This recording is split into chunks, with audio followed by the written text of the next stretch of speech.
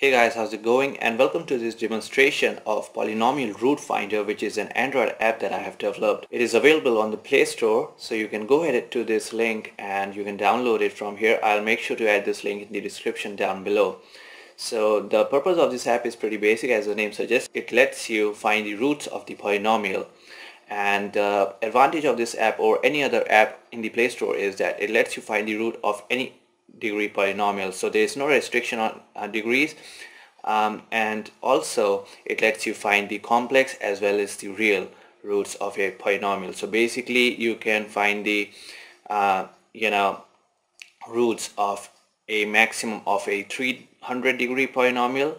You are never going to be using a 300-degree polynomial, but still for the for practical purposes I had to enter a limit in the app for the degree that could be used, the maximum degree that could be used. So I used 300 for that, and so let's come and check out the app. Alright, so when you launch the app, it basically asks you to enter the degree of the polynomial, so you can just go ahead and enter like 3, 4 or whatever degree polynomial you will be using, then click on submit. So the next thing would be to enter the coefficient of the various powers of x. So the coefficient of x to the power 0, that is the constant term. So let's just say we are entering -5 for that. Then the coefficient of x, let's just say 4. Then coefficient of x square, I don't know, like 1.5. Then coefficient of x cube, -2. Right, so to just go ahead and click on analyze after that, and then it will show you the polynomial as well as the complex as well as the real roots for that polynomial.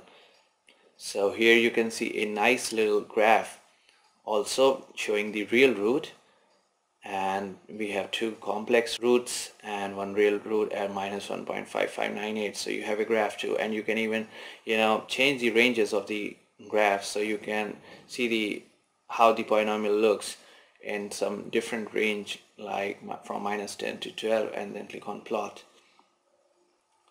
So you can see how the polynomial is looking in this range, and you can even zoom in further if you want, and then click on plot again. So you can do all this kind of stuff, and you can even zoom into this graph too, and then you can even evaluate the value of the polynomial for a particular x. So like, let's just say we wanted to find out the value of the polynomial for 4, then you can click on calculate, and it will say that the polynomial value is -93 at x equal to 4.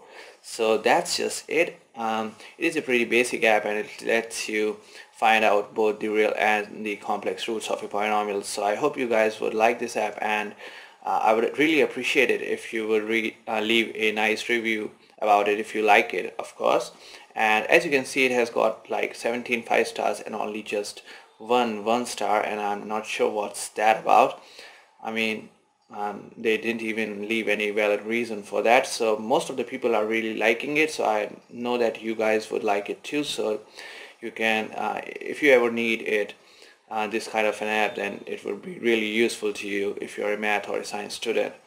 So that's just it. I hope you guys enjoyed this video, and if you did, then don't forget to hit the like button and subscribe to my channel for more videos like this. I develop a lot of apps, and I'll be showcasing them over here, and I even do like physics tutorials and coding tutorials and all that stuff.